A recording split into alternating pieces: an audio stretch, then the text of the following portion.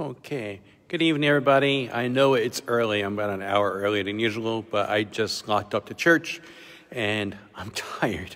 So I figured we go ahead and do the video tonight and say good night to everybody because I'm going to go rest. So I'm sitting next to one of my spiritual fathers, St. John Paul II, so I think it'll be good to do that. So I'm very grateful to the Father's Day salutations I received.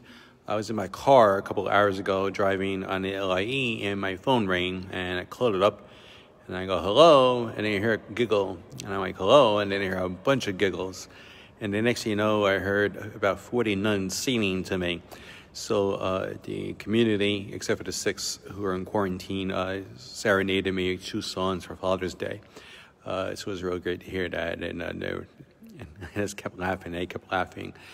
And then I parked the car, and as I parked my car, my phone rang again, and it was a video call from the 6 sisters who are with us, who are now in quarantine, and they showed me the room they're in quarantine, and they sang me a Father's Day song, and we talked for a little bit, and how their trip went and stuff like that, and each and every one said they enlisted me and loved me. So it was a really great blessing to get that on Father's Day, as well as my godchildren, my spiritual children, and from parishioners. So I'm very grateful for that.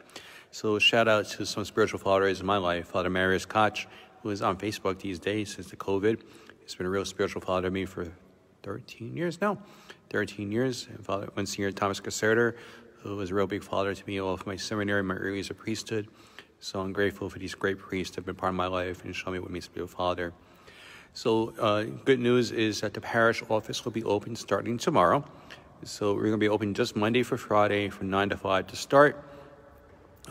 One person will be working Monday, Tuesday, Wednesday, another person will work Thursday and Friday. We're going to stay closed on weekends and evenings for now until I guess we get to phase 3 or 4, whatever we are at, until we're back with full operation. All right, so we want to keep that curve flattened, and so be careful. This minor church remains open this week, Monday through Saturday from 12 to 4, next Sunday as well from 2 to 6. And on Monday, June 29th, we start public Mass at 8:30 a.m. in the morning, and so forth. And then we'll have the Spanish Mass that Friday, and it's 4th of July weekend, but that'll be our first weekend of public Mass. And there'll be a letter going out this week with more information. All right, so slowly but surely we'll come back to church. Hope many of you will be able to come back if you're able to. And let's just pray for all the dads out there. I pray that they may be empowered by the power of the Holy Spirit, remain faithful to their call.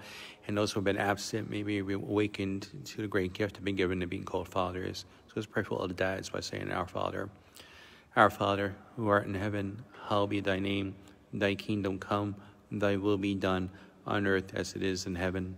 Give us this day our daily bread, and forgive us our trespasses, as we forget those who trespass against us. And lead us not to temptation, but deliver us from evil. Amen. Blessed Virgin Mary, help of Christians, pray for us. Saint Joseph, pray for us. Good night, God bless. In the name of the Father, and the Son, and the Holy Spirit.